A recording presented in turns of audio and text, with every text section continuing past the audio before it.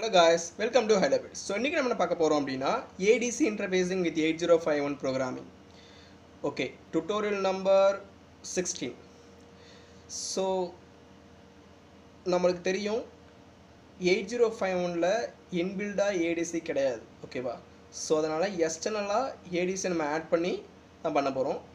Okay, so அதுக்கு external ADC என்ன வேணால் ஆட் பண்ணலாம். ADC 08, ADC 04 இதனாலும் ஓகே தான். 0804, 0808 இதனாலும் ஓகே தான். இப்போது அந்த ஏடிசி பற்றி கொஞ்சம் பார்ப்போம். ஸோ ஏடிசிங்கிறது என்னது?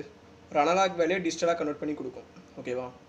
ஓகே, அப்படி அனலாக் வேல்யூ டிஜிட்டலாக கன்வெர்ட் பண்ணும்போது ரெண்டு பேராமீட்டர் ரொம்ப ரொம்ப இம்பார்ட்டன்ட். என்ன அப்படின்னா அதோட கன்வர்ஷன் டைம், எவ்வளோ டைமில் அது வந்து அனலாக் வேல்யூ டிஜிட்டலாக கன்வெர்ட் பண்ணுது அப்படிங்கிறது.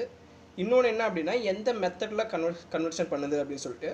இந்த மெத்தடுங்கிறது மோஸ்ட்லி சக்ஸஸிவ் அப்ராக்சிமேஷனாக தான் இருக்கும். எஸ்ஐஆர் மெத்தட் தான் மோஸ்ட்லி இருக்கும். இது ரெண்டும் ஓகே. சரி, ஆக்சுவலாக நமக்கு தெரியும் 8051ல் இன்பில்டு ஏடிசி கிடையாது. ஆனால் அடுத்து வர பிக்குலேயும் அடுத்து வர ஆம்லேயும் ஈவன் இன்னும் ஆர்டினோலையும் நம்மளுக்கு இன்பில்ட் ஏடிசி இருக்குது. அப்புறம் எதுக்காக நம்ம வந்து எக்ஸ்டர்னல் ஏடிசியை நான் படிக்கணும்னு கேட்டிங்க அப்படின்னா, இந்த எக்ஸ்டர்னல் ஏடிசிக்கு எப்படி ப்ரோக்ராம் பண்ணுறீங்களோ அதே போல் தான் அடுத்து வர கண்ட்ரோலர் இருக்கிற இன்டர்னல் ஏடிசிக்கும் நம்ம ப்ரோக்ராம் பண்ண போகிறோம். ஸோ அதனால் இது தெரிஞ்சுக்கிறது மஸ்ட்டு, ஓகேவா? ஓகே, ஃபஸ்ட்டு இந்த ஏடிஸில் இருக்கிற கான்செப்ட் வச்சு சொல்கிறேன். ரொம்ப ரொம்ப சிம்பிள். என்ன அப்படின்னா ஃபஸ்ட்டு ஒரு ஏடிசி கன்வெர்ட்டர் பின் இருக்குது, ஒரு ஐசி இருக்குது, அதான் ஏடிசி 0808, ஓகேவா? ஸோ இதில் என்ன அப்படின்னா ஒரு அனலாக் இன்புட் கொடுக்கறதுக்கு ஆப்வியஸாக ஒரு பின் கொடுத்துருப்பான். அதே போல் 8 டிஜிட்டல் பின் அவுட்புட்டில் கொடுத்துருப்பான். இது நமக்கு தெரிஞ்சது தான்.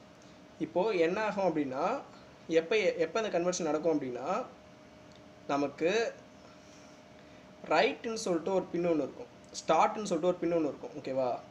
அந்த பின்னை நம்ம எப்போ ஹை பண்ணி விடுறோமோ அதை ஹை பண்ணி விட்ட உடனே இந்த கன்வர்ஷன் நடந்துடும்.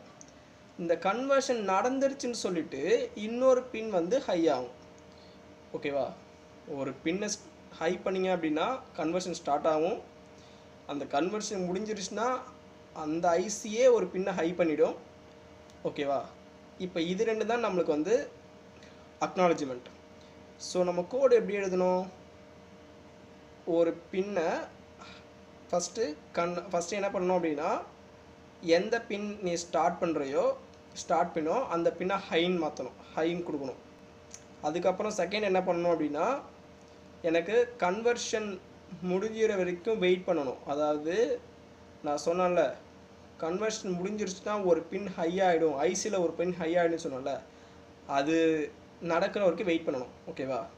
நடந்து முடிச்ச அப்புறம் அந்த 8 பிட் இருக்கா, அதாவது ஏடிசி கன்வெர்ட் பண்ண 8 பிட் இருக்கா, அந்த 8 பிட் டேட்டாவை எடுக்க வேண்டியதான். இவ்வளோ தான். இது வந்து தலையும் வாழும் புரிஞ்சிருக்காது. ஸோ அதனால் நம்ம கோடிங்கில் பார்த்தோம் அப்படின்னா ஈஸியாக இருக்கும். ஸோ கோடிங்குள்ளே போகலாம். ஓகே, இப்போ என்ன பார்க்க போகிறோம் அப்படின்னா ADC interfacing with 8051 micro controller. சரி, ஆக்சுவலாக நமக்கு ஏடிசி வந்து 8051ல் இன்பில்டாக கிடையாது, ஓகேவா? ஸோ அதனால் எக்ஸ்டர்னல் ஏடிசி தான் யூஸ் பண்ண போகிறோம். அந்த எக்ஸ்டர்னல் ஏடிஸில் எந்தெந்த பின் எங்கே கனெக்ட் ஆகுதுன்னு சொல்லிட்டு ஃபஸ்ட் நம்ம சொல்லணும். இப்போது என்ன அப்படின்னா நம்ம ஒன்றும் இல்லை, அனலாக்கை டிஜிட்டலாக கன்வெர்ட் பண்ணுறதுக்கு தனியாக ஒரு ஐசி தான் யூஸ் பண்ணுறோம். அந்த ஐசி நம்ம என்ன யூஸ் பண்ணியிருக்கோம் அப்படின்னா ஏடிசி 0804 அப்படிங்கிற ஐசி தான் யூஸ் பண்ணியிருக்கோம். இதில் ரீட் பின் வந்து போர்ட் 2ல் 3rd பின்னு, ரைட் பின் வந்து போர்ட்டில் 4th பின்னு, இன்டர் பின் வந்து போர்ட் 2ல் 5th பின்னு. ஆக்சுவலாக என்ன ஆகும், நம்ம கான்செப்ட் என்ன அப்படின்னா, இந்த ரைட் பின் இருக்குல்ல, இந்த ரைட் பின்னுக்கு ஒரு பல்ஸ் கொடுக்கணும், ஓகேவா? ஒரு பல்ஸ் கொடுத்தோம் அப்படின்னா நம்மளுக்கு அந்த ஏடிசி கன்வர்ஷன் ஸ்டார்ட் ஆகும். ஸ்டார்ட் ஆன முடிஞ்சிருச்சு எப்படி தெரியும் அப்படின்னா, இந்த இன்டரப்ட் பின் வந்து 0 ஆகிடும். ஸோ இதுதான் நம்மளோட ஒர்க்கு. ஒரு ஏடிசிக்கு கன்வெர்ட் பண்ணுறதுக்கு என்ன பண்ணணும் அப்படின்னா, அந்த ஏடிசி ஐஸில் ரீட் பின், ரைட் பின், இன்டரப்ட் பின் இருக்கும். அந்த பின்னில் இந்த ரைட் பின்னில் ஒரு பல்ஸ் கொடுத்தீங்க அப்படின்னா கன்வர்ஷன் ஸ்டார்ட் ஆகிடும். கன்வர்ஷன் ஸ்டார்ட் ஆகிட்டு அதில் வந்து 8 டேட்டா லைன்ஸ் இருக்கும். அந்த டேட்டா லைன்ஸ் வழியாக நம்மளுக்கு டேட்டா கிடச்சிரும். அது டேட்டா கன்வெர்ட் ஆகி முடிச்சிருச்சுங்கிறது எப்படி தெரியும்னு பார்த்தீங்கன்னா, இந்த இன்டரப்ட் பின் வந்து நம்மளுக்கு வந்து 1 செட் ஆகிடும், 0 செட் ஆகிடும். ஓகேவா? அவ்வளோதான்.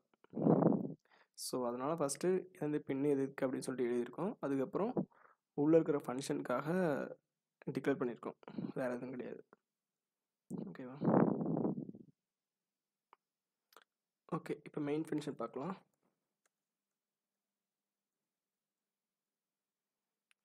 மெயின். ஸோ வந்து நான் சொன்னல அந்த 8 பிட்டு கன்வெர்ட் ஆன 8 பிட் வந்து நம்ம கண்ட்ரோலோட போர்ட் 1ல் கனெக்ட் ஆகிருக்கு. அப்போ நம்ம என்ன பண்ணணும், ஃபஸ்ட்டு போர்ட் 1 வந்து இன்புட்னு செட் பண்ணணும். சரியா? So board 1 equal to 0x FF. எல்லா பிட்டும் நான் இப்போ 1ன்னு செட் பண்ணியிருக்கேன். கரெக்டாக? அதுக்கப்புறம் என்ன அப்படின்னா போர்ட் 2ல் தான் அந்த ரீட் பின் ரைட் பின்னெல்லாம் கனெக்ட் ஆகிருக்கு. ஸோ அதனால் போர்ட் 2வை அவுட்புட்டு செட் பண்ணணும். ஸோ போர்ட் 2வை 0x00ன்னு செட் பண்ணுறேன். இது எல்லா பின்னுமே அவுட்புட் செட் பண்ணுறேன். அதுக்கப்புறம் நம்ம என்ன பண்ணுறோம் அப்படின்னா போர்ட் 1ல் அனலாக் வேல்யூ ரீட் பண்ண அனலாக் வேல்யூவை டேட்டாவை நம்ம அப்படியே போர்ட் 3க்கு மாற்றி விட்றோம். ஓகேவா? ஸோ அதனால் போர்ட் 3யும் நம்ம அவுட்புட் தான்.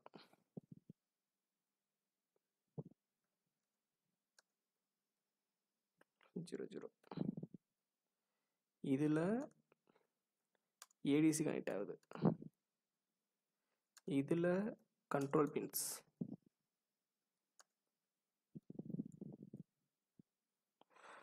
ஓகேவா? சாரி, இதில் எல்இடி. ஓகே, அதுக்கப்புறம் நம்ம while ஃபங்க்ஷனில் ஃபங்க்ஷனை கால் பண்ண நம்மளோட ஒர்க்கில் ஸ்டார்ட் பண்ணணும்.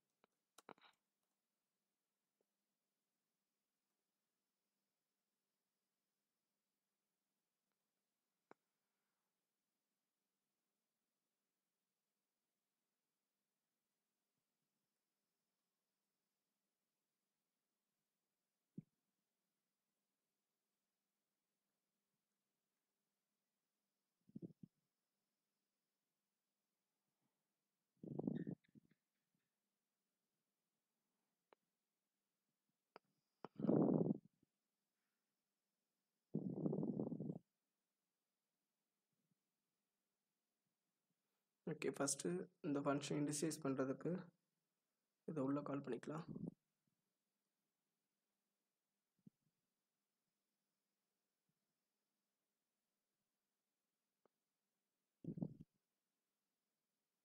ஓகே, ஃபஸ்ட் இந்த ஃபங்க்ஷன் டிஃபைன் பண்ணிக்கலாம்.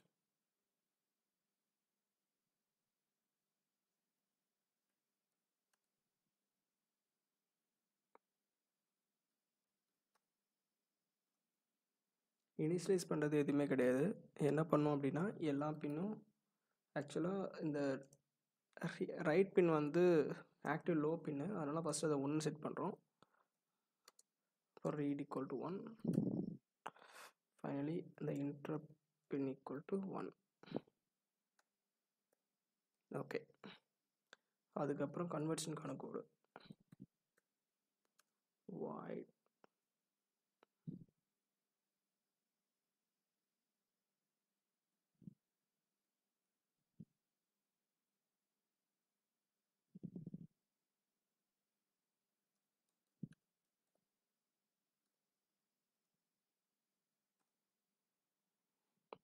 read.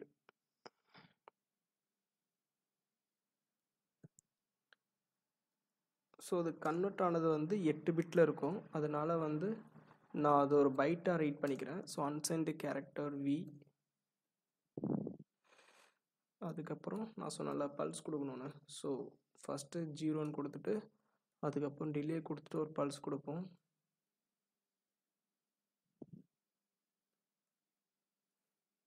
டிலே வந்து ரொம்ப கம்மியாக தான் இருக்கணும்.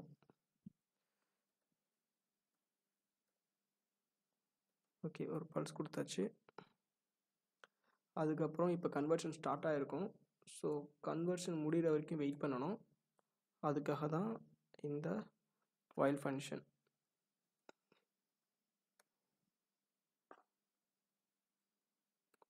ஓகே, அதுக்கப்புறம் இந்த பிட் 0 வைக்கிறோம் இது கிளியர் பண்ணுறதுக்கு. இப்போது நம்மளுக்கு கன்வெர்ட் ஆயிடுச்சு. கன்வெர்ட் ஆன டேட்டா இப்போ எங்கே இருக்குது அப்படின்னா போர்ட் 1ல் இருக்குது. அந்த டேட்டாவை இந்த வேரியபிளுக்கு மாற்றணும். ஸோ போர்ட் 1ல் இருக்கிற டேட்டாவை இப்போ இந்த வேரியபிளுக்கு மாற்றிட்டேன். மாற்றப்பறம் என்ன பண்ணுறேன் அப்படின்னா திரும்பியும் இந்த வேரியபிள்லேருந்து டேட்டாவை board 3க்கு மாற்றுறேன். So board 3 equal to we. ஓகேவா, அவ்வளோதான்.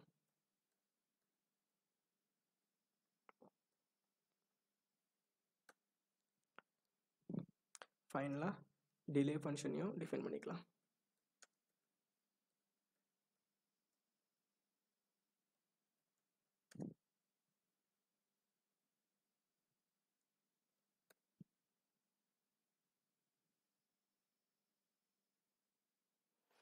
இந்த டிலே ஃபங்க்ஷன் அக்யூரேட்டாக இருக்கணும்னு அவசியம் கிடையாது, ஓரளவுக்கு இருந்தால் போதும். ஜஸ்ட்டு வந்து பல்ஸ் ஜெனரேட் பண்ணுறது தான். ஓகே, கம்பேர் பண்ணி செக் பண்ணிடலாம். Fine. Okay, thank you. ADC programming with 8051 உங்களுக்கு புரிஞ்சிருக்கும்னு நினைக்கிறேன், நம்புகிறேன். ஸோ உங்களுக்கு ஏதாவது டவுட் இருந்துச்சு அப்படின்னா கமெண்டில் போடுங்க, கண்டிப்பாக நான் ரிப்ளை பண்ணுவேன். அப்புறம் இந்த வீடியோ கொஞ்சம் ஷேர் பண்ணுங்கள், வெரி யூஸ்ஃபுல்லாக இருக்கும். பார்க்கலாம். பாய்.